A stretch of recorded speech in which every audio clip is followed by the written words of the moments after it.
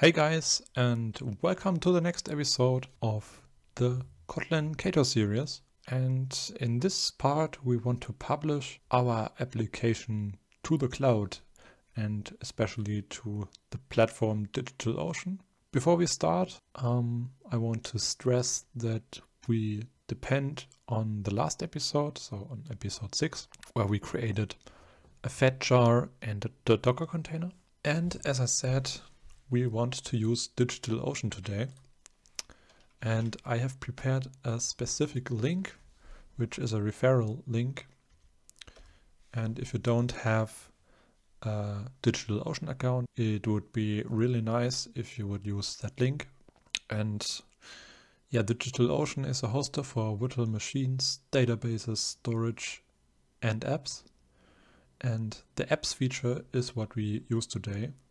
So they are basically Docker containers. And in that Docker container, we will run the Ktor-Server. DigitalOcean will take care that the application is publicly available on the internet. And DigitalOcean also provides an auto update mechanism. But we will come to that later. With that referral link, you will get a free credit of $100 for 60 days after you register.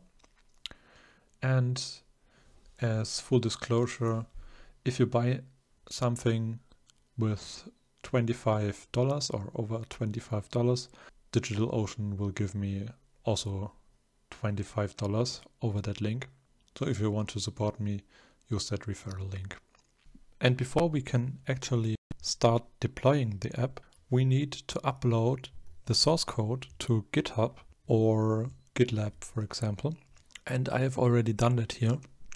So here on GitHub /klisio/Ktor tutorial and branch episode 6 will be the code with the Docker file here.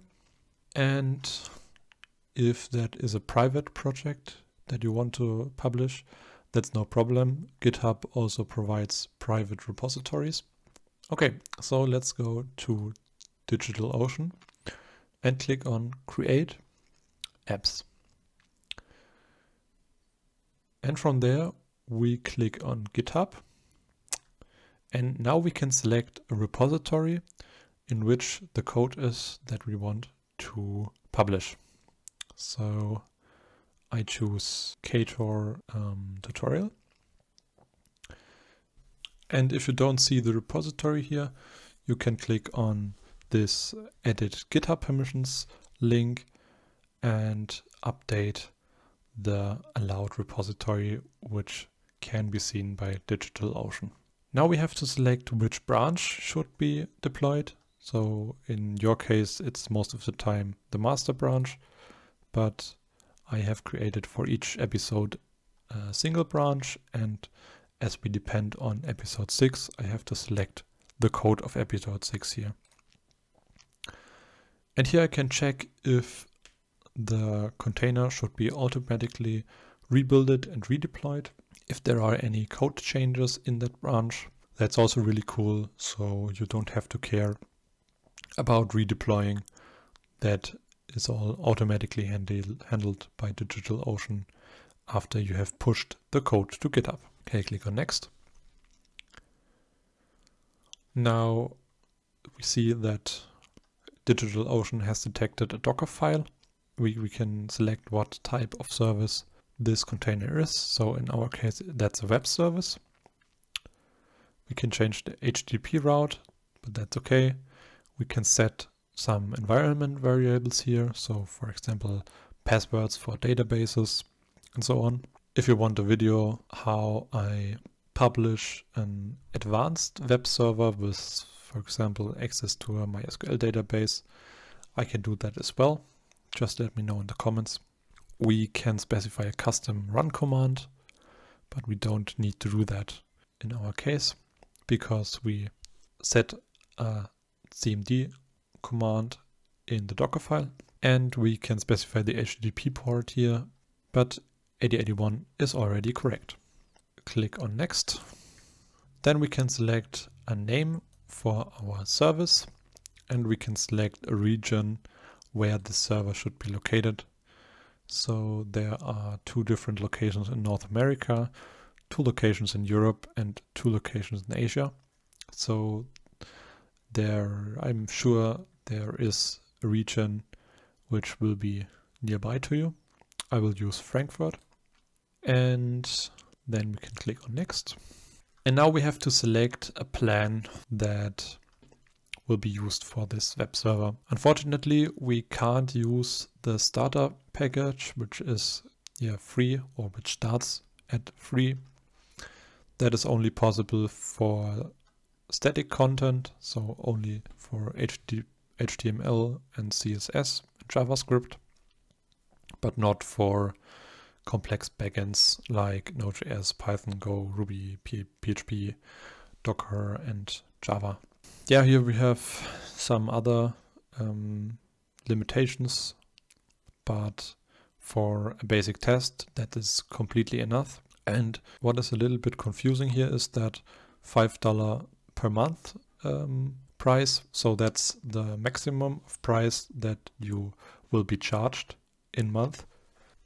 But if you only want to test that for some minutes, then DigitalOcean provides a minute plan as well. I have asked that on Twitter. So if you don't want to buy a complete month, then just select that plan, and only the minutes you have installed that container you will be charged for. Here below we can set the RAM and the CPU of the container.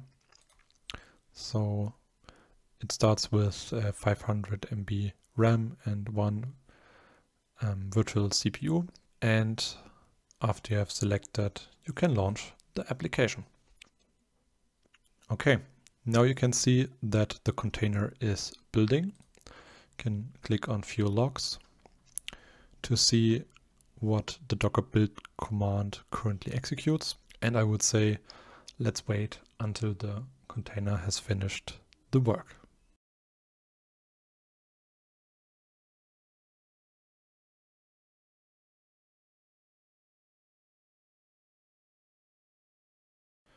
Okay, after some minutes, DigitalOcean should have finished its work, and when you scroll up, you see deployed successfully. So the container has been successfully built and run by DigitalOcean. And to access the app, we can click here above on Ktor-Tutorial on DigitalOcean.app, and we can see that the Hello Ktor content has been outputted to our browser, and we can also call the test route, and we get this is a test as a response. Here in DigitalOcean you can click on logs to see the console of the Ktor-Server, and when you want to destroy the container and don't want to pay for that anymore, you can click on settings and go completely to the bottom and click on destroy. Now you have to enter the app name, so that's Ktor-Tutorial. Click on destroy, and now the container is away again, and you are not charged anymore for that container. Okay, that was all for this episode. I hope you liked it, and if you have any questions, let me know in the description. Have a nice day and see you next time. Bye!